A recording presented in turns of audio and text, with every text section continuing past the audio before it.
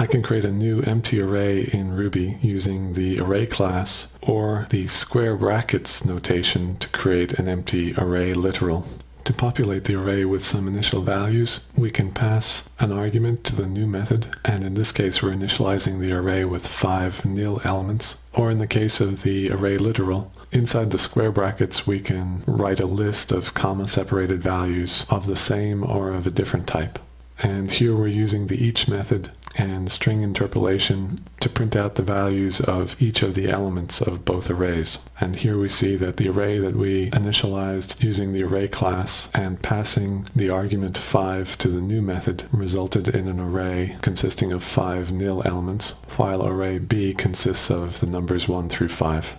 If we want to initialize this array object so that it contains values other than nil, we can pass a second argument to the new method, in this case the number 0, and now the output indicates that the array A contains 5 0 elements. If we want array A to contain the numbers 1 through 5 just like array B, we can use a block, and in this case the value of each element will be initialized by adding 1 to its index. Because the first value in an array has an index of 0, the first element in this array will have a value of 0 plus 1, just like array B. The second element, which has an index of 1, will be initialized with the value 2. So the return value from this block is stored as the value of the element. And if we look at the output, we see that the two arrays both contain the values 1 through 5 now. If I prefer, I can also use the bracket syntax with the array class, just as I do with the array literal below it.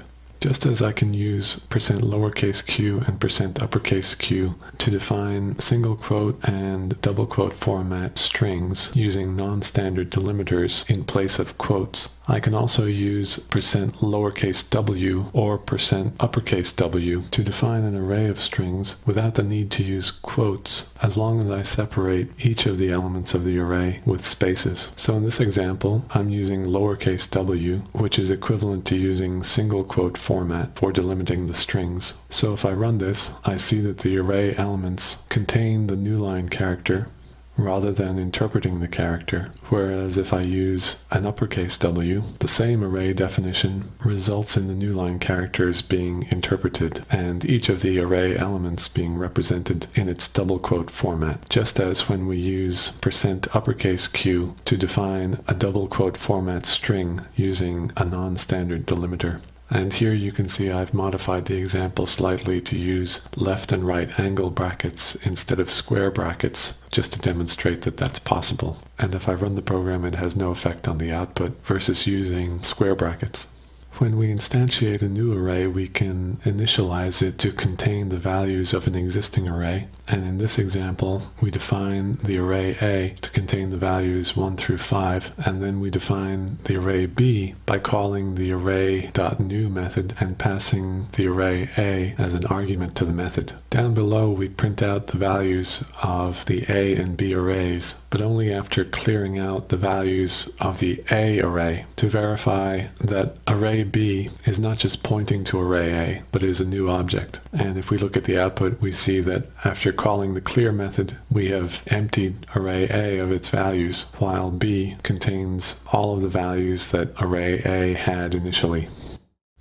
And just to demonstrate that we can have multiple types of objects in an array, I've created an array in which the first element is an array consisting of 5 elements. The second element is a range representing the numbers 1 through 5. The third element is a symbol. The fourth is a string. The fifth is an integer. The sixth is a float. And the seventh is an empty hash.